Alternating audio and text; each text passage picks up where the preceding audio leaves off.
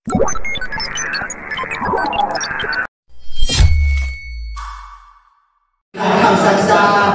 งเวลาการเดินทางข้ามไปเป็นวันใช้เวลา3 โมง 10 นาที3 โมง 10 นาทีในน้ำของสายการบินก็ไปเรียนจริง So yung feeling ngayon is yung parang masakit yung tiyan. Yung puson. Yung puson. Medyo na-excited na after 8 months, we're going to meet here in Watay Airport. Yeah. Mixed emotion, guys.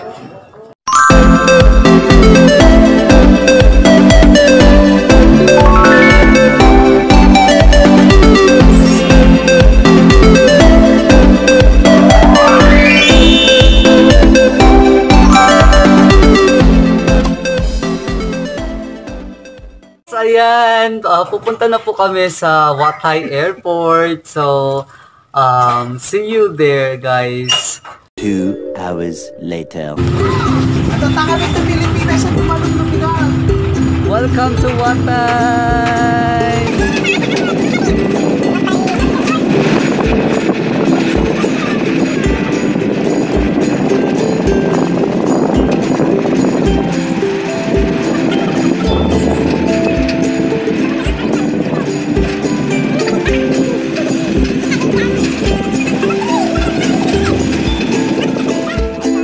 Guys, nandito na po tayo sa international departure area here in Watay.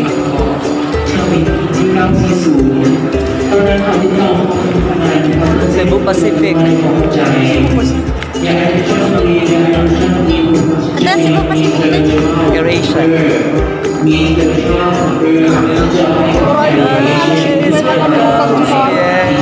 Welcome to my vlog. Welcome to Laos.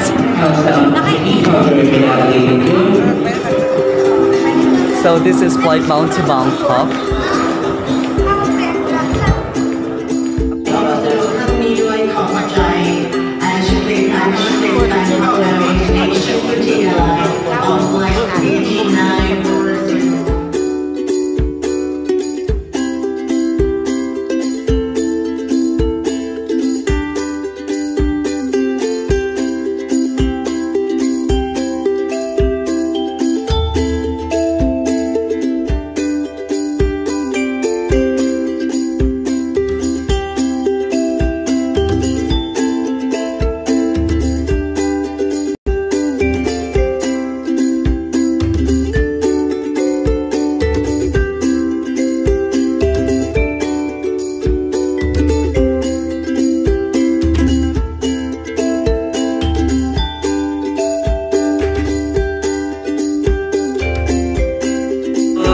So we are waiting here in arrival area. So yan po, naka-arrive lang po yung flight from Incheon. So from ayan. So maliit lang po yung airport dito sa Vientiane. So isang exit lang, unlike in Bangkok, tatlo, right?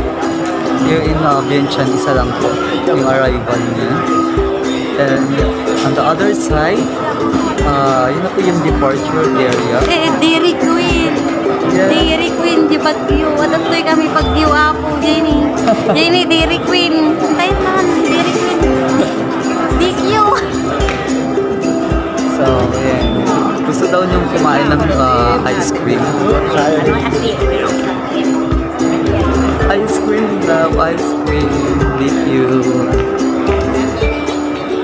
So, habang naghihintay, pwede kayong kumain po dito. Meron po silang Kauji Cafe, DQ and SSK dito po sa first floor. Dairy Queen? Yeah, DQ, it's Dairy Queen. Yan. Yan, picture natin guys. Kauji Cafe, Dairy Queen and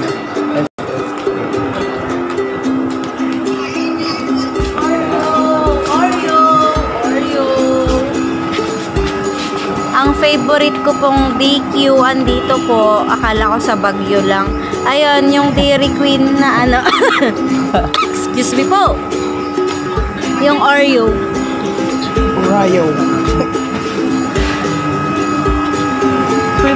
Dati latan, ice cream latan. Nagnino, medik ka data kaya ko dyan ni Oreo. Ini sorting. Today? Hindi mo? Bisip ha, sa ako nga, Sip ha. Kanin sana. Ayun, sa akin. Oreo, no? Ito.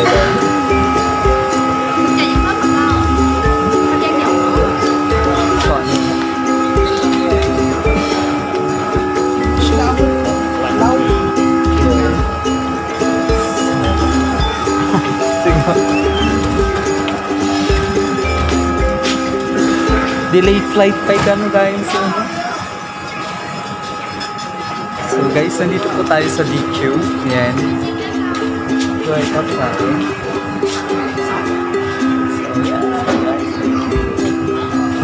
So parang bata si Ronald na gustong kumain ng ice cream. Sabi niya parang nasa Baguio daw siya. So, meron din dito sa kabila, Kauji Cafe. Yan. Yes. Kauji Cafe. They have their baguette and donuts.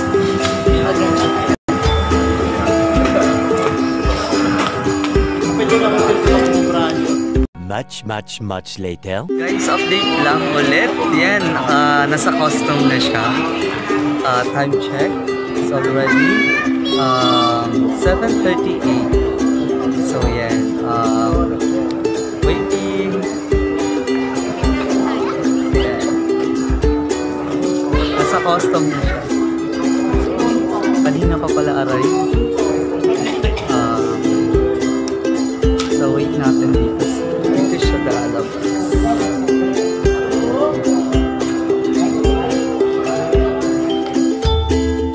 A few moments later.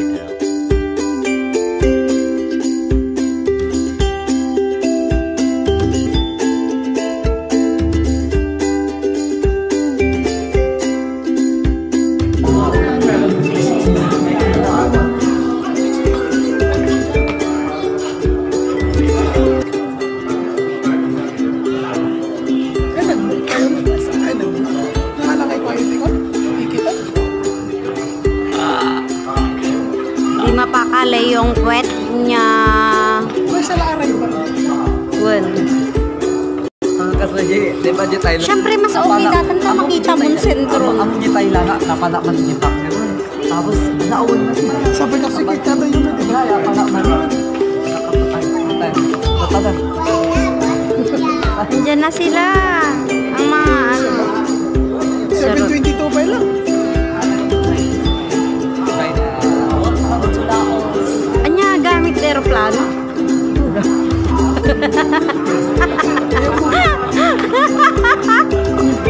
Asan ka? Marunong po ang gamit nila. Nagtanong si Rona kung ano ba daw ang sinakyan nila. Wala pang 2 moments later.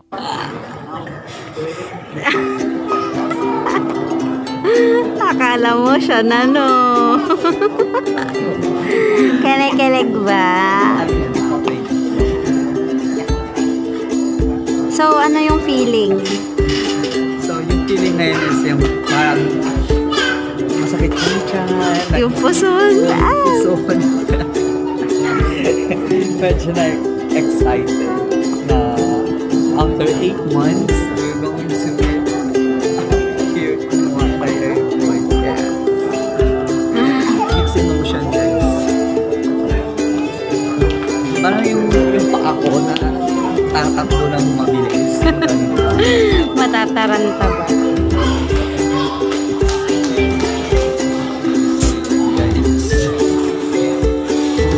Natin ang pagkikita ng dalawa. Ayun, namasa na naman siya. Nakala niya. Sila. Diyan sila. Ayun na siya pala, oh. Nasa custom na siya. So, ayun na nga siya. Excited na. Namamit niya yung partner. Akala niya siguro siya yan. Ayan. Akala niya siguro yung Diyan sa nervyos. excitement. Kala niya siya yun. One down.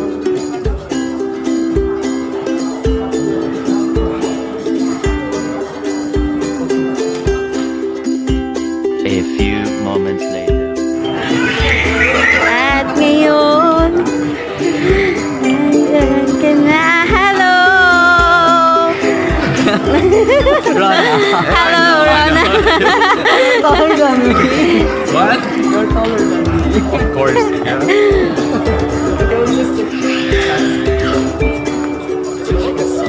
The best song.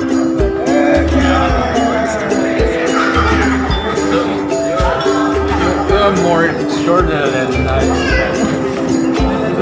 You look so tiny.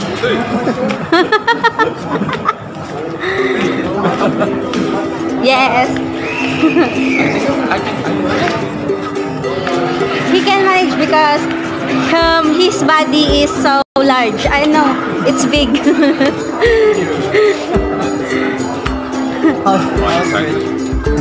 a bit tired because I can't sleep yet. Last night I can't fall asleep. Yeah, so I just roughly take a nap for 30 minutes or 1. Yeah, I feel you. You know what? In the airport last time, I have have body pain here.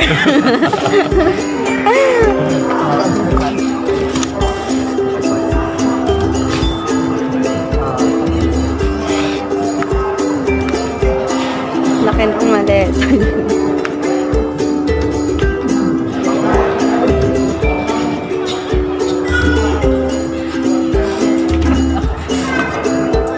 Kinikilig.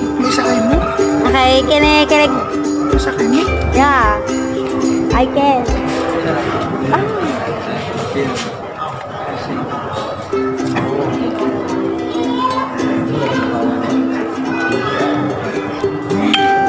He is so thin. Yeah.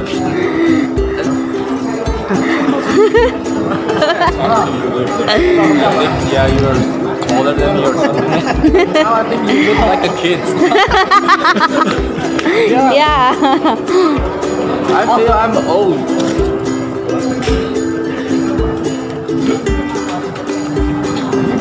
Let's go.